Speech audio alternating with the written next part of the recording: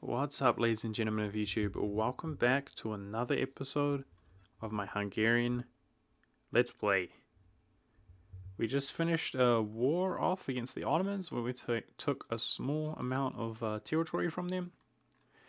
But we also managed to break Lithuania's ties with Sweden and hopefully make them completely free and easy land to grab up in the future. Speaking of complete free and easy land, our next war is going to be against Tunis, I believe. And interestingly, we're barely losing any money anymore. If I did manage to actually reduce my army maintenance, we would be making some profit. I'm hoping that we can make some profit from these wars. If I did manage to pay off some loans and pay off the interest, we could be making some profit. We do have some overextension, well, a lot of overextension actually, considering we also took Krakow, which was released from Poland, either by rebels or by a peace deal. So with that in mind, we're actually probably making quite some money whilst we are not overextended and rooting out that corruption. So hopefully, once again, our empire has been in such a massive amount of debt, like we have been in the past. And I'm kind of hoping that we can pull our way out of it, hopefully this time, for good. Obviously, the economic issues will be a thing of the past once we do manage to pass the revoke. Even if we were in a terrible spot, we would be able to pull ourselves out of the ditch because I'm sure we would make tons and tons of money. I'm going to add this to our trading company, guys. So we now technically have a trading company, although it's pathetic and weak. As we gain influence over the Sevilla trade region, that really gains influence in the Ivory Coast. So it'll be interesting to see if maybe like one smooth war against Kong or something like that, we can get a good trading company down here.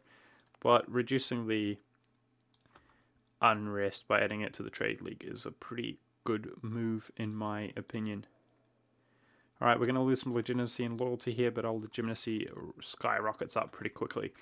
Yep, so I think it's time to go soon to war with Tunis.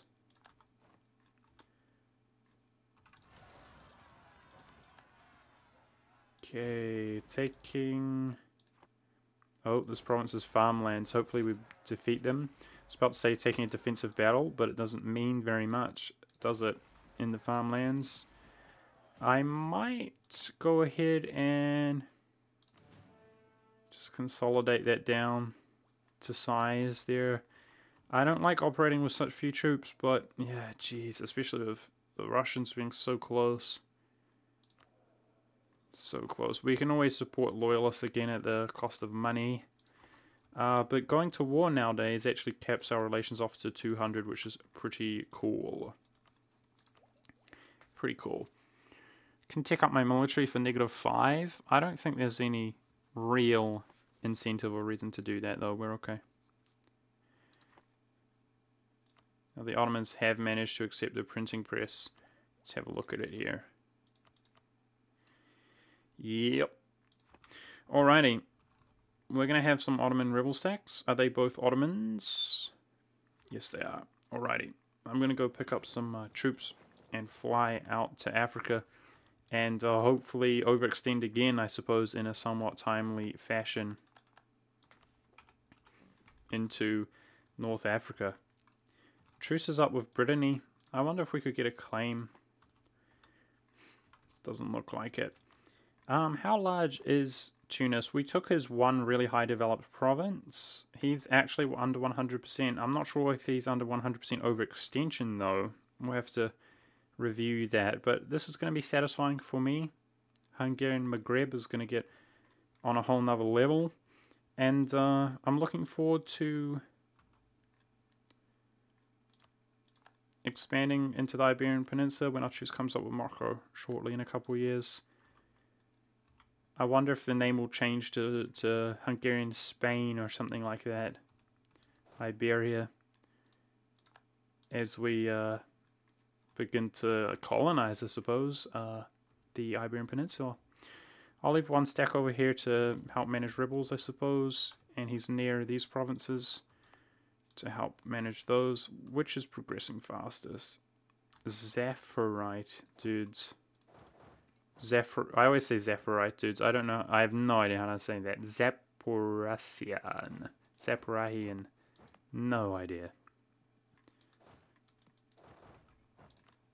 These damn Far Eastern Europeans, these Slavic names. No clue. I would like to state up Sicily. However, we've got some war exhaustion, and yeah, I kind of don't think it's priority. It's not like there's a center of trade there. It's going to cost quite a bit. The development is fairly high. I will put it off for now. Although it would improve our economy if I did it right. Maybe I should do it.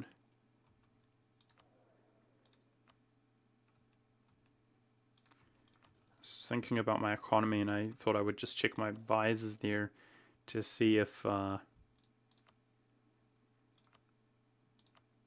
had like an army maintenance advisor or something. So I can take military and deploy points, but I don't think there's any need to do that.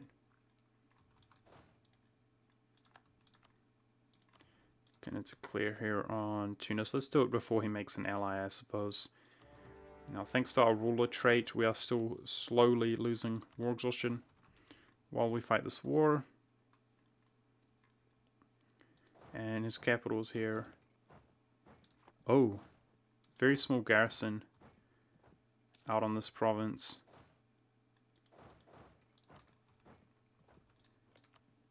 He's got only 7,000 trophies. Very few units. Converting North Africa to Catholic at a pretty substantial rate feels good. And we're at 3 stability. So how about we take some, start taking some mercantilism from the Pope? That's one way to slowly improve our economy. We're not a very strong trader, but in the future we certainly will be. I'm going to use my claims here on Lithuania to try and get as north as possible, closer to the Livonian Order and the blocking out the Empire, in particular Prussia, from expanding. Yes. Yep, our relations with Russia are capped when we declare war, but I'm barely pulling off the Liberty of the Tsar situation, dude. God dang it, man. This guy's such a bastard. Trust is an issue, but that should be improving over time. It's a small issue. It's relative power, yeah. So really, maintaining more troops is the way to go. As much as it pains me, guys, I'm going to raise my war taxes. We need that money. We need some kind of income. And if we're making like 12-ish, that's something. This is what I'm talking about. I mentioned this last episode where we expanded the Ottomans and he just expands himself at a faster rate. So he's such a breeze, to be honest. If we really just focus him out. I've been focusing so hard on the Prussians, trying to weaken them. In the future, the Ottomans will be nothing to us. I'm not worried about it, but it's just a pain, is what I'm trying to say. It's quite surprising. Hopefully Tunis has some money to be had, guys. Nah, damn it. It's nothing. Oh wow, we can do the full annexation. Wait, that's not this island. Let's check that it's everything. We can. It does. It is affordable. Cool. Hungary is certainly going to increase in size. I kind of don't like that change, guys. Back in, I'm not sure when they did change it exactly, but you used to be able to add the whole of the old world to the empire, which a lot of people didn't know. I sort of had a debate about it on one of my streams a long time ago. People were saying, I'm wrong. You can't add like this. There's not even the button. But the button would actually spread if you make a land bridge. Anything in Europe has the HRE button. And as soon as you leave Europe, it doesn't. But the button just appears. It still now even appears when it neighbors. So this is technically Asia, apparently. Or it's outside of Europe, let's put it that way. But it, the button appears, but now it literally says you cannot add anything that's outside of Europe. You used to be able to make a land bridge, and what that meant, if you had a colony here, or you just expanded down into Africa in general, you used to be able to add it all. Or if you joined your colony to your land bridge, you used to be able to add it all. But we cannot add Africa any longer, which is a shame. I think it's a shame. That is kind of the nerf to the Empire. You know, if you're trying to work the HRE, but you can only add Europe to the Empire, when obviously a lot of Europe is already going to be inside the Empire, because the Empire is the strongest nation in Europe. If you guys feel me? I did manage to kind of exploit that in the past. The fact that you can add Asian provinces and so on. Portugal has a 28-year-old. Interesting. If he was older, I'd probably try to get a Hungary on his throne. In other news, guys, a couple episodes ago, we got a Hungary on the Spanish throne, and it looks like it's on there for good, which is pretty interesting. Did I say Spanish? I mean Swedish, excuse me. It's pretty cool. We did have the opportunity to truce break and force a union over him, but we're barely managing the liberty desire of our Russian as it is. We're actually getting pretty near being able to integrate Russia, guys, and a part of me kind of feels like I might do it like ASAP. It's 1614. I wonder, we'd probably have the first admin efficiency, I'm not sure. But anyways, he has so many provinces to add to the empire. If it took like 10 years, for example, I don't really know how long it would take, to be fair. That would be 1624? Perhaps, I mean, that's pretty soon-ish, guys. Perhaps I haven't passed this yet. And that would probably mean I could pass it then, by adding all of the Russian provinces. We needed about 70 more, if I remember correctly, around that range. And, yeah, I'm pretty sure that's it there, for sure, easily. Considering we'll also have more of Lithuania and Turkey by that time. Oh, I also got another Diplo slot recently. I'm going to accept Turkish culture when we have an abundance of Diplo points. Yay, speaking of Diplo points, 15 for free from a cheeky event. As we do have some Turkish land already, but Turkish is just such a large culture, let's put it that way. You know, geographically it's quite big, but a lot of these provinces are nicely developed. For sure, this is a nice wealthy region. And we do intend to own it all directly.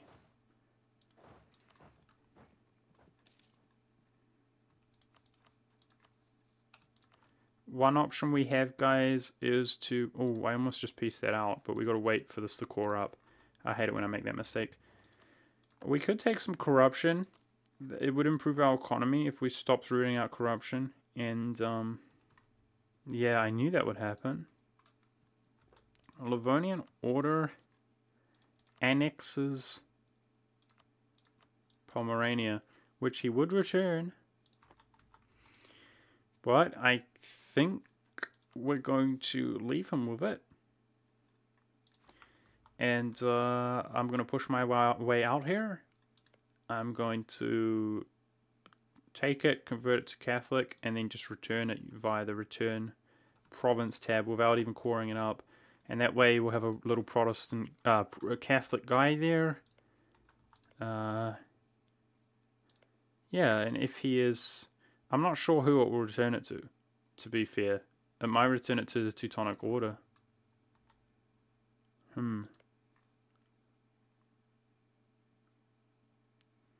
Actually, because it's Prussian culture, that probably won't work so well. Yeah, it gave it to the Teutonic Order, that will do. That's fine. I don't think that was going to work out, guys, because when we returned... I'm pretty sure that's kind of proof right there. if I used the return button, it would have just gone to the Teutonic Order, who's already Protestant. So I'll just bring it inside the Empire. Might as well. Not that fast. That's a pretty non-event right there, because both Pomerania and the Teutons are both heretics. 71 overextension. So if we had 29, we could get away with it. Going to be chilling at war here for quite some time. Alrighty, one of our colonies finally finished. Yeah, we're spending money on this. We are spending money on this, but hopefully it will be worth the investment. Well, I definitely know it will be worth the investment. It's just that spending money when you're poor is usually not the best thing, not the best way to get out of that debt. These loans are completely massive, but if we start paying them off, our economy will improve further. That's why I'm tempted to take like 1 corruption, but it's only what, 6, 7? It's only 7. That ain't too bad. That ain't too bad. My biggest concern is that Russia gets Liberty to Desire again, and then we have to, increase our force limit or pay him off by supporting some dudes. Oh. Theodoro is a tributary. We could diplo vassalize him very easily. This is something I've been looking at during the kind of breaks. I just don't have the diplo slots at the moment. I've been thinking I could feed him to Russia, guys.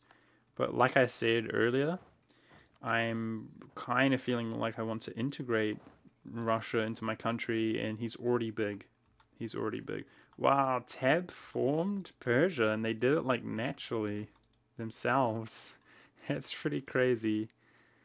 Unfortunately, he's kind of stronger than I would like, but he'll be nothing to a G once we are the HRE. Oh, we can get a good look at Ming now. Yeah, dude, Ming's beast. Why the hell was he an invalid rival there for some time? That seems weird. We did tech up really far ahead of him. That's the main thing that we had on him. Probably at some point we teched up ahead of him. At the moment he's tech 14, we're 15. I'm thinking about crushing him, so I'm just considering military tech. Definitely have better military. Thank goodness he's got a 1 in military. That's nice to see. And his heir does too. Beautiful. Because I foresee a big war against Ming in the future, guys. Obviously, if you attack him directly, you don't have to deal with his tributaries. Now, I have very little experience in this patch, guys, but I know he's a total beast. But I think the main thing about him is that, if you attack his tributary states, then he backs them up. That's kind of the downside. That's what a lot of people don't like. But if you're able to just take him on directly, it's not that big of a deal, right? And I'm pretty sure he can, the Mingplosion can come around fairly easily. 26? 26, that's 97. Got him. Okay.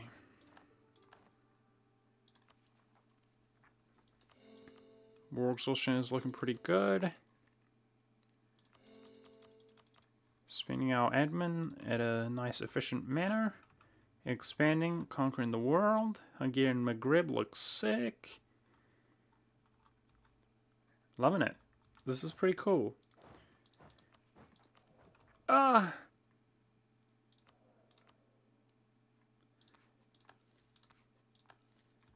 Let's fish for some Diplo reputation. Guys, I can't have Ming. I can't have Ming support. We can't give him the opportunity. It will.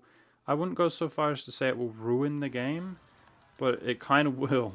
Like, it will wrap us into a war if he declares independence. That is just a huge waste of time. So the reason I hate doing that is it costs so much money, man.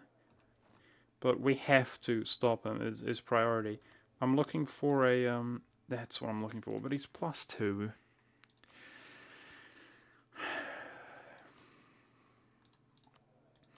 It's cheaper though, isn't it? God dang it, dude. Barely. I don't see any rebel factions. We're good on our admin. I'm going to turn my maintenance down here, guys. Try to make some money while we can. I guess we're going to be at peace for a little period. Army traditions 87. It's pretty good, but it's decaying quickly. And we're slowly continuing to gain relations with him. Obviously, we're basically maximum overextended. That's one thing that contributes to him being so mad at us. Truce with Morocco is up. Mali won't back him up. Jeez. But he is at peace. Oh man, I can't wait to go down to West Africa. Like, these guys are going to be so free. Most of them are really far behind in tech. We got quite some time here. Just going to be chilling at peace. Try to make some money, man. Try to make some money. Goodness. We'll be making more money as we core up our territory. There's no hurry in terms of our... Yeah, it doesn't matter if Mali even backs him up, dude. We'll just crush him in a battle. Yep, there's the rebel faction. Ottomans, unsurprised about that.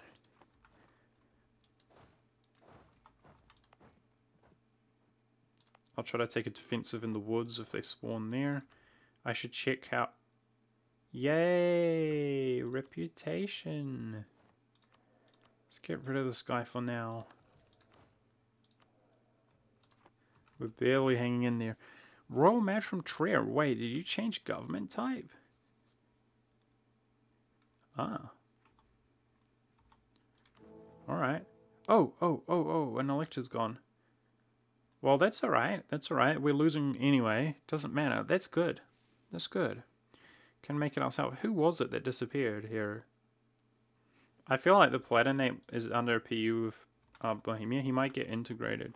It was Pomerania, of course. Pomerania was an elector, if I remember correctly. That's fine. We just must make a Catholic elector.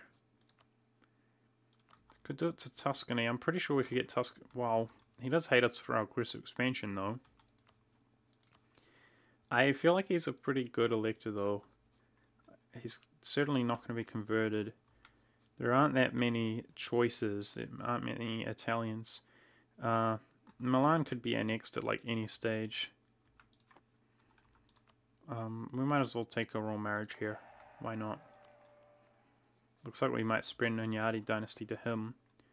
He could spread it around a bit, perhaps. It's got to be a Catholic. That's all I know. It's got to be a Catholic. Let's do it here. I think we could get Tuscany's vote pretty easily. Yep. If we got it with this much overextension, we should be good to lock that down.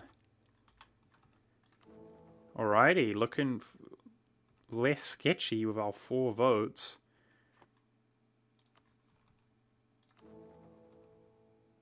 Royal marriage helps us get Trier's vote as well, even though he's not our religion. Don't need to spend money influencing his nation. Oh, Aragon's getting wrecked by France. That France, dude. France is a beast. Oh my goodness.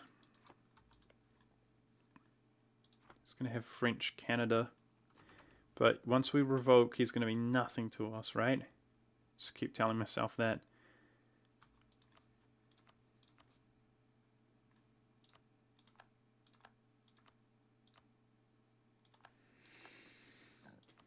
While our Ottoman spy network was discovered, I'll just spend my points there.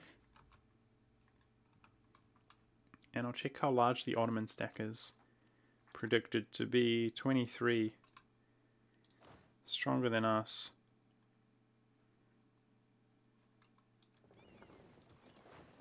Let's go send some infantry out there. Oopsie daisies.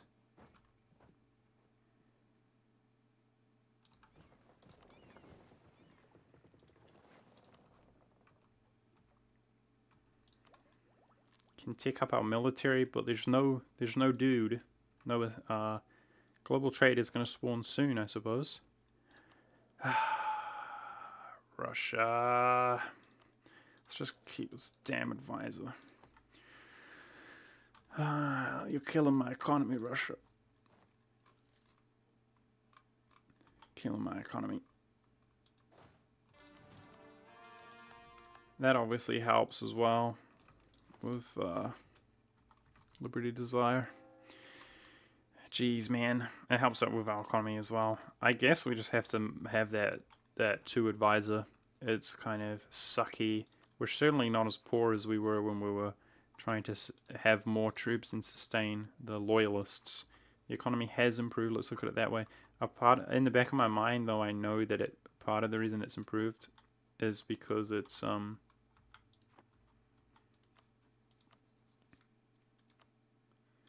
because it is...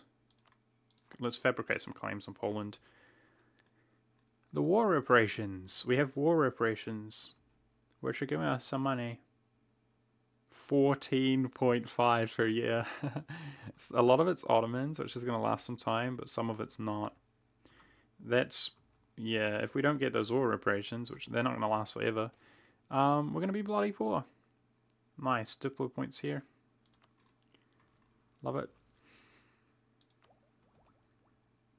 We're doing good on tech. We literally don't need that. I think it's time to accept Turkish. It's going to give a small emphasis on the small bonus to our economy from some taxes there. But it's a good move for the future.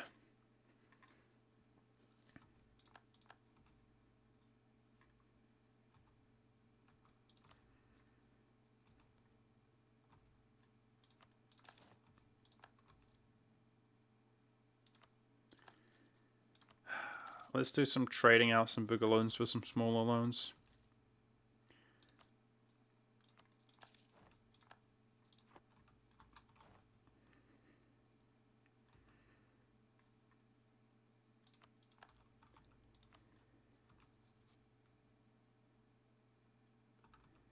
Hinyard has the potential of spreading to Bohemia here and Trier. Interesting.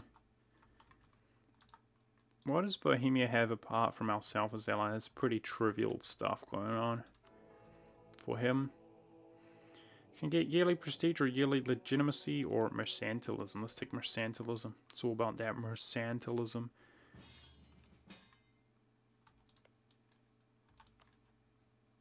Attacker. Alright. Sweden is expanding self-autonomously. I actually want to see that. That's good. So he called us in with favors. Nice. We can enforce religion on Liege. I wonder what we could do to Bavaria. I actually wanted to see exactly that. It's cool. Because...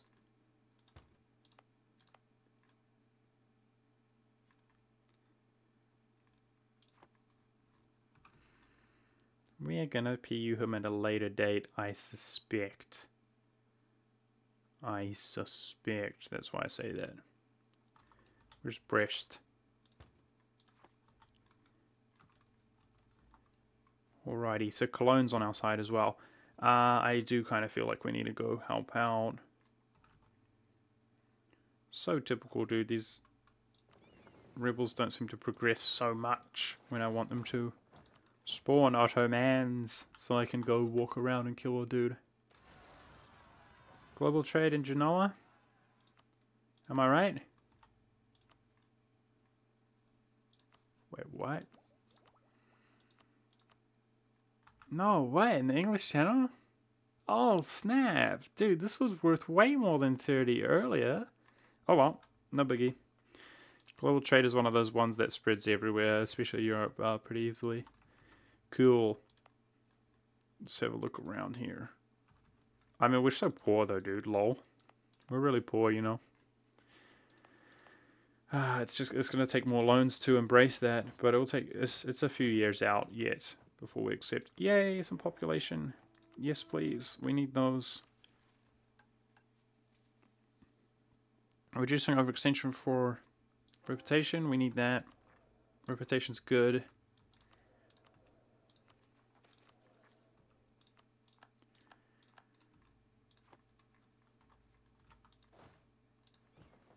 Oh, of course there's no infantry here.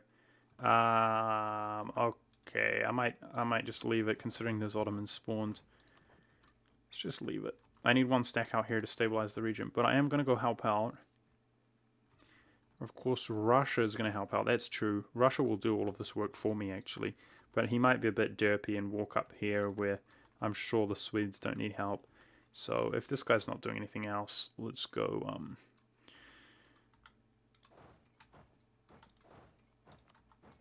I can't separate peace and enforce their religion. Of course I can't, because I'm not the war leader. I'm going to get rid of this advisor, guys. The more expensive one. And...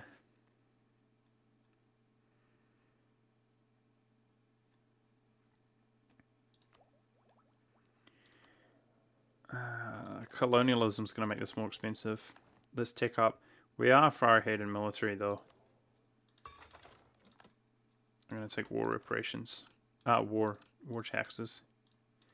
Alrighty, so this war is not that significant, obviously, and it's about time that I call it an episode, guys. We're just going to chill at war here for the Swedish, where they expand, which is good to see, because we're going to PU him at a much later date when liberal desire is not an issue. Once we integrate Russia, PUing Sweden, even if he had all of Scandinavia, he would be a joke in terms of liberty desire. And of course the Empire, very trivial liberty desire in that situation, when you get it via being the Emperor. So what I want to do now that we raised our war taxes, I'm going to begin my own war here against Morocco. Milan's not going to back him up. He's 2 Czech behind us. Quickly check his force limit. Oh, he's got 38,000. That's not to be taken that lightly, but these two will be fine, considering how much stronger we are than him. And I'm going to make sure to declare that war before we peace out here to maintain the war taxes so that our economy is not quite so bad. And certainly take his money, which we'll get all of, and war taxes as well, war reparations as well. Now, there'll be an interesting choice in terms of what we take. If we take this stuff, pulling from Sevilla would help out our economy a small amount, but we have to be wary of, if I did want to vassalize Castile,